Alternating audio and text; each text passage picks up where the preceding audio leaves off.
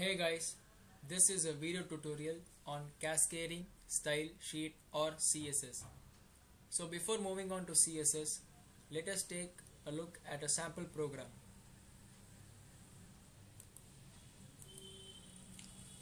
So this is a HTML program where I have used two different header tags, h1, h2.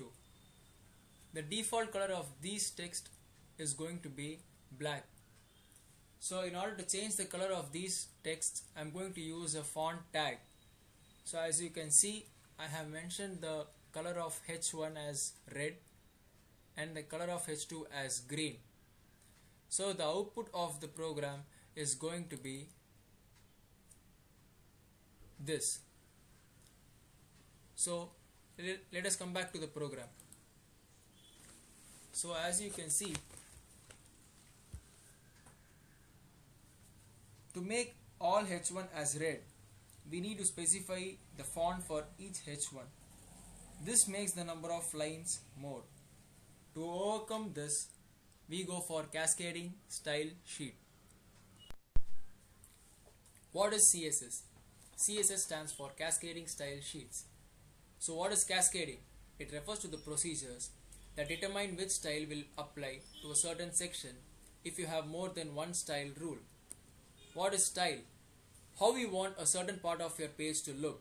You can set things like color, margins, font, etc. for things like tables, paragraphs and headings. What are sheets? The sheets are like templates or a set of rules for determining how the web page will look. So CSS altogether is a styling language, a set of rules to tell browsers how your web page should look. So what is style? Style is a command that you set to tell the browser how a certain section of your web page should look. You can use style on many HTML elements like paragraph, header, table, etc.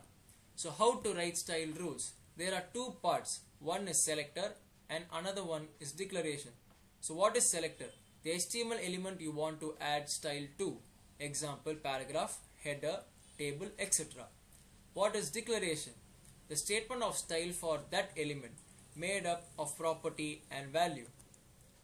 So within the curly braces, we give selector declaration. So declaration is going to be equal to property colon value. So what is property? What aspect you want to change? Example, color, font, margins, etc. What is value? The exact setting for that aspect. Example, red, italic, 40 pixels, etc. So essentially means the thing I want to change, the aspect of that thing I want to change colon what I want it to be. H1 within the curly braces color colon red. So this means that speaking of my heading 1, I want the text color to be red. So let us consider an example where I want the color of the text in my paragraph to be yellow. So I give P within the curly braces color colon yellow. So this is the text in this paragraph where the color of the text is going to be yellow. Now let us consider another example where I give h1 and within the curly braces color colon blue semicolon background hyphen color colon green. It means that speaking of my heading 1, I want the text color to be blue and the background color to be green. So let us consider an example where I want the text color of my link to be red and the background color to be yellow. So what I am going to give is A within the curly braces color colon red semicolon background hyphen color colon yellow. So this is going to be my output where this is my link is going to be in red color and the background of this text is going to be yellow. So where do I put my style rules? There are three types of style rules places that we will cover: inline, internal style sheet, external style sheet. So let us see an example for internal CSS.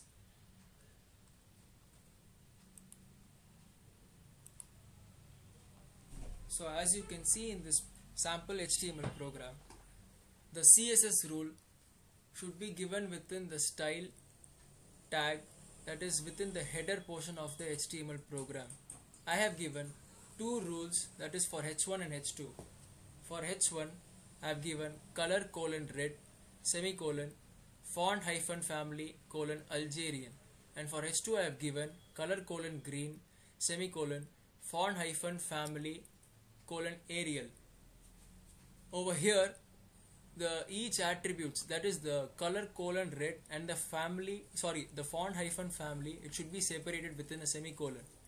So in the body tag, whenever I use H1 and H2, the values that is the font and the color of these text is going to be, for H1 it is going to be red and the style is going to be Algerian, and for H2 it is going to be green and the style is going to be Arial. So the output of this program is going to be,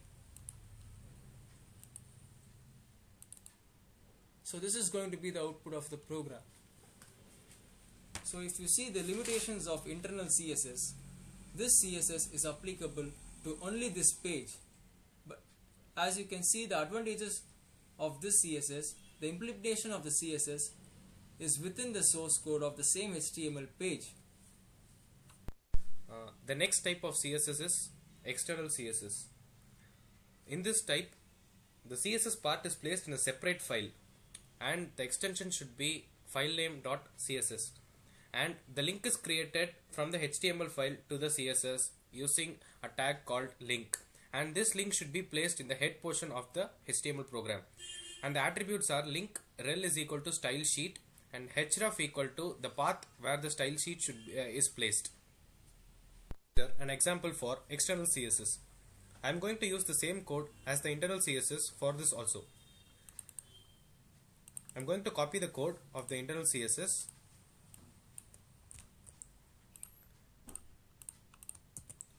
save this as external css.html.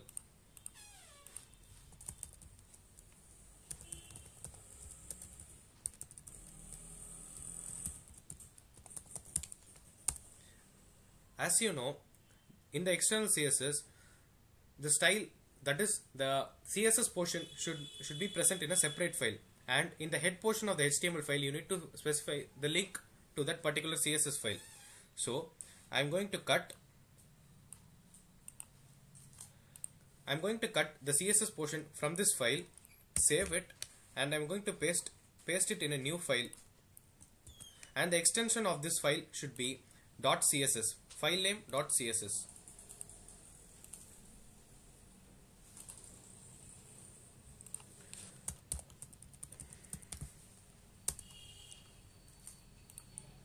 For the CSS to work in the HTML file, you need to specify the link to that CSS file. This link can be specified with the help of link tag, and the attributes of this link tag are rel equals style sheet, which is specified in the double quotations, and href equals mycss.css. When the CSS file is in the same folder as that of your HTML file, you need not specify the path. Else, you need to specify the complete path where the CSS file is present. I have saved the file. Now when I open the external css.html, the rule is applied only to the h2 tag.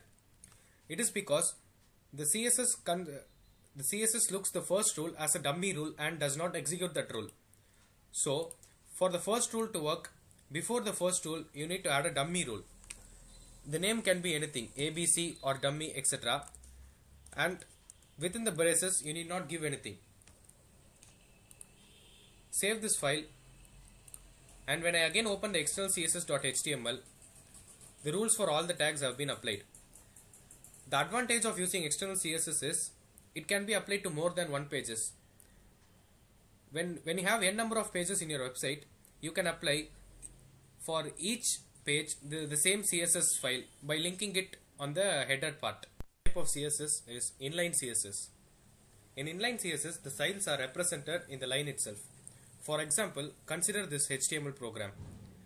If suppose I want to apply some styles to the tag P, then my code will be modified as P style is equal to the required attributes. Let us consider an example for inline CSS. In inline CSS, you do not have any CSS part in the head portion of the HTML program. You need to specify the styles within the tag itself. So for example, for h1 style equals, within the double quotations, color colon red, semicolon, font hyphen family colon Algerian. Similar to this, you need to give the styles for each and every tag.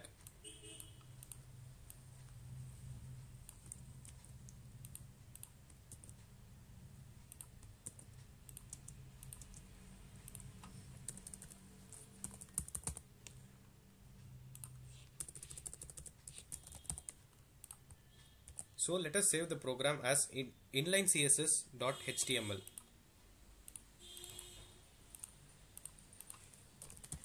Inline css.html. Save.